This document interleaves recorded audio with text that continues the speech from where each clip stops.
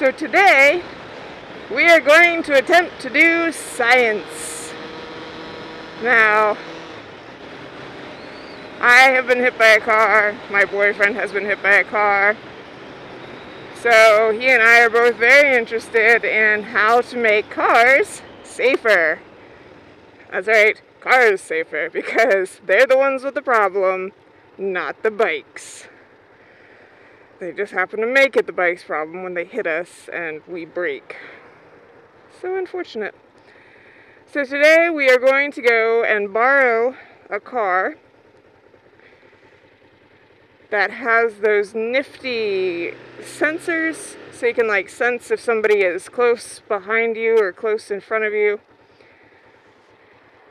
And theoretically they're supposed to help you, keep you from hitting people. So we're going to see how close a bike has to be before those little sensors go off.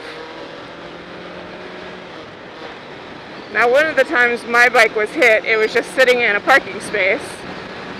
And my theory is that somebody whipped in there, and because there were cars parked on either side of me, they didn't see my bike and they crunched my fender and shoved my bike up on the curb. So they not only hit the bike, they moved it a good foot. And the bike stayed upright, bent the kickstand totally out of whack, but the bike stayed upright. So that would be a good thing for a front sensor to tell us. Now, of course, if that person is not in the correct mental state, then I don't suppose the sensor is going to make a damn bit of difference. And my boyfriend was sitting at an exit of a parking lot, and some lady in an SUV backed into him. Again, sensors may have been helpful in that scenario. The car we're using doesn't have side sensors. Do they even make side sensors? I don't know. But the car we're using only has front and back sensors. So we're going to see just how close you have to be before those sensors get triggered. If it's too far away, then I'm sure people will promptly ignore those sensors and not pay attention to anything they say. And if they're too close, then it's not going to do you any good, because if you're moving with any kind of speed, you're still going to hit because you're just too close.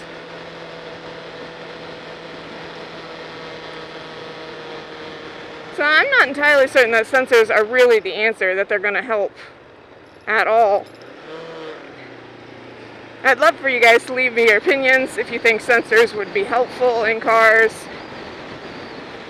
front, back, side, etc.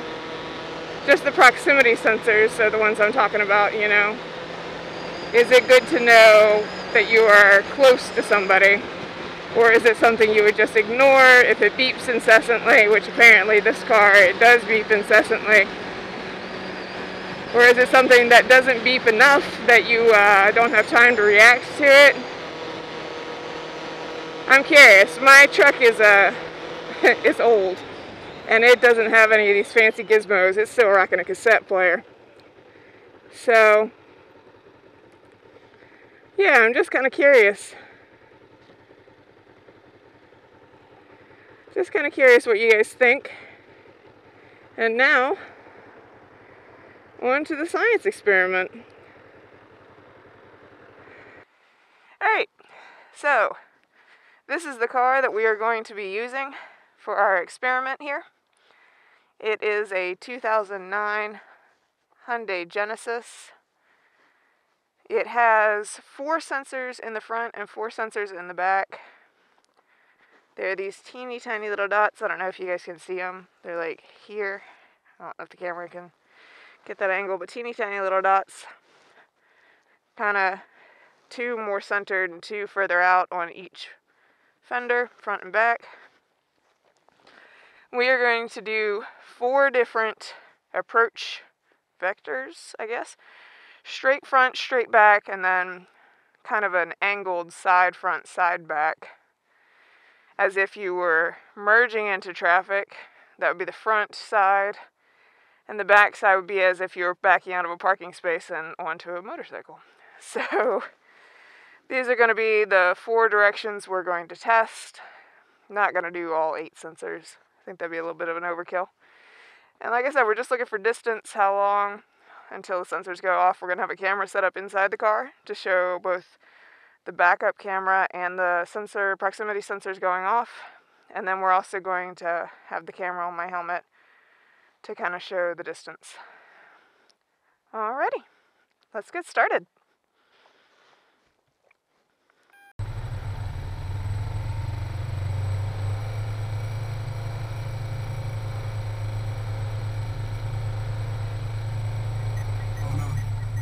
Okay.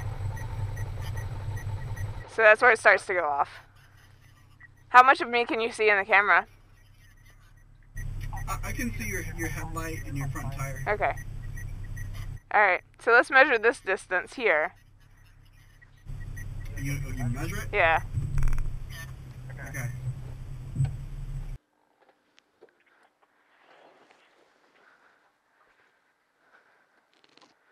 So like the frontmost to the backmost. I'll let you do all the measuring since you're so good at it. I'm going to go with like 29 inches. 29 inches? Mm-hmm. Okay. So almost 2.5 feet. Okay.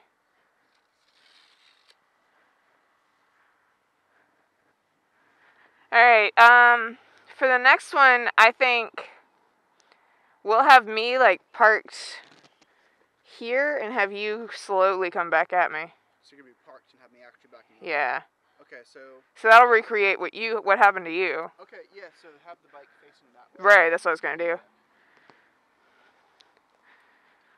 Well, I want it to be like as if you're backing out to turn this way, you know, Yeah. So you'd be turning a little bit. Would you actually hit me? Okay, so do you want me to actually kind of turn a little bit as I back up? Yeah, kind of. Stay right there. Okay. And I'll go to where I'm just like gonna actually miss you a little bit. Okay. Okay? This takes guts. This takes guts. I have to trust you a lot right now. Alright. So no flooring it, right? Please do not floor it and hit my bike. Don't hit me, don't hit me, don't hit me, don't hit me. Yep, it's going off right here. Okay. So stop, put it in park. And we'll measure this. Alright, and I Because if you had kept turning, you may have hit me still. You know, I may have like scraped alongside you. Yeah. No, when the bike's standing up, it's a lot further over. Well, do it when it's like this, though. Because I wasn't standing the bike up. Okay. So 17 inches. Yeah, 17 inches. Giving, 17. 17. Okay. So that's a foot less than the last one. The front, I want me parked in a space and like you coming straight at me, as if you were turning into the parking space. Okay.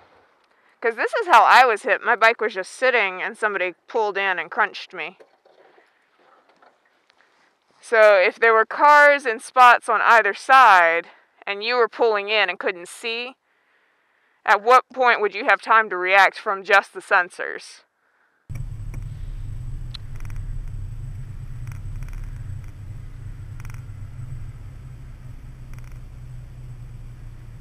Tell me if I'm gonna hit. No, you're not going to hit. Oh. There it is. Okay. So park, measure, science. That was making you nervous? Yeah, because I was like, I could see it was getting close. Yeah, it is pretty close. Mad at me. It is mad at you. Poor car. It doesn't understand what's happening. One is 20 inches. 20 inches? Alright. No, I'm saying, like, here I am, I'm tailgating a truck, there's the bike, and I'm like, I don't see anybody because the truck is blocking my viewpoint.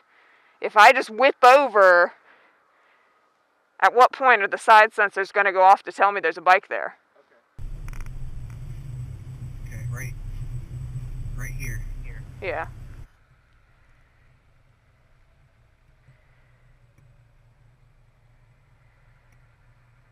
Oh, keep going, keep going, keep going. Keep going. Keep going. Right there. There we go. Wow. That is not a lot of reaction time right there. So 1 foot. Yeah. Alright. Alright.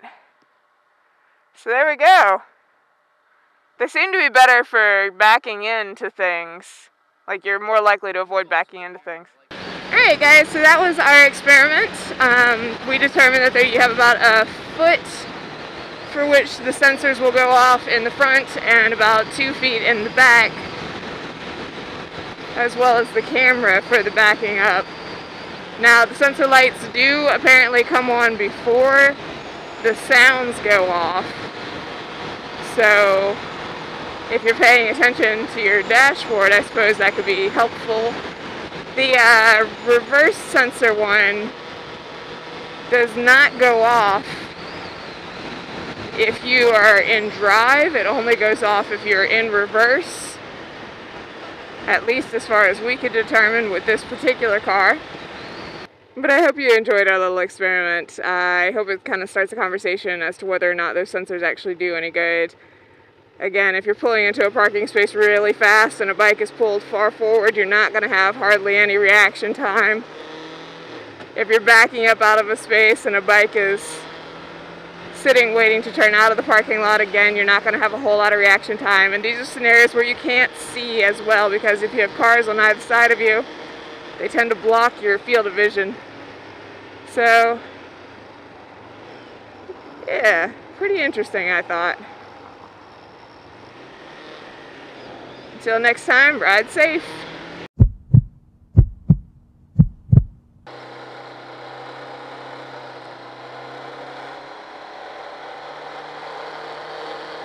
My first time squidding.